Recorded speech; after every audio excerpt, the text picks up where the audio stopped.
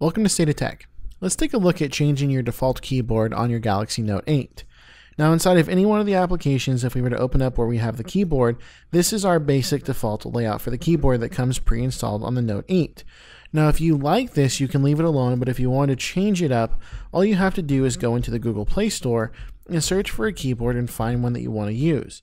Keep in mind you're going to want to find a keyboard from a reputable developer because they will have access to everything that you type on your device, and that will include anything that you send in a text message, a password, or even your PIN number for your card. Whatever you want to do, make sure that you do find one from a reputable developer because this is going to be important because everything you type on your device will now go through that keyboard.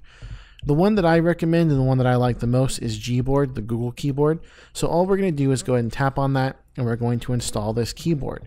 It's going to download to our device and it's going to add an app icon into the app drawer. So now what we do is we're going to go into the app drawer. Once the application is done downloading, we can see that it has been successfully installed, and now we'll go into our app drawer and we're going to find the Gboard icon and tap on it. This is going to open up the settings, so we're going to enable the Gboard in our settings. Tap on that. We're going to find Gboard, tap on that, tap OK, select our input method.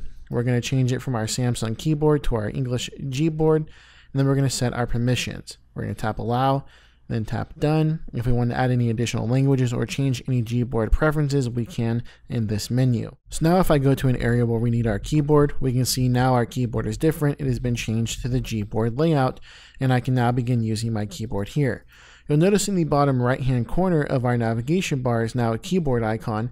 If I tap in there, I can actually select the keyboard that I want to use. So I can always go back to my Samsung keyboard if I wanted to, but I'm going to go ahead and leave it on my Gboard by default now. So whenever I come into any area on my device that requires a keyboard, Gboard will be the one that pops up instead of the Samsung one. And if you don't see that keyboard icon in your nav bar, you can always come into your settings, go into your general management, language and input, and then we can see our keyboards there. So what we're going to do is actually tap on our default keyboard, change it to Samsung or change it to whatever else you wanted to, and then you can have it go there. So if you don't ever see the keyboard in the bottom right hand corner of your nav bar, you can change it right in this menu. So that is how you change your default keyboard on your Galaxy Note 8. For more videos like this, be sure to subscribe to State of Tech, give us a thumbs up if you found this video useful, and we'll see you in the next one.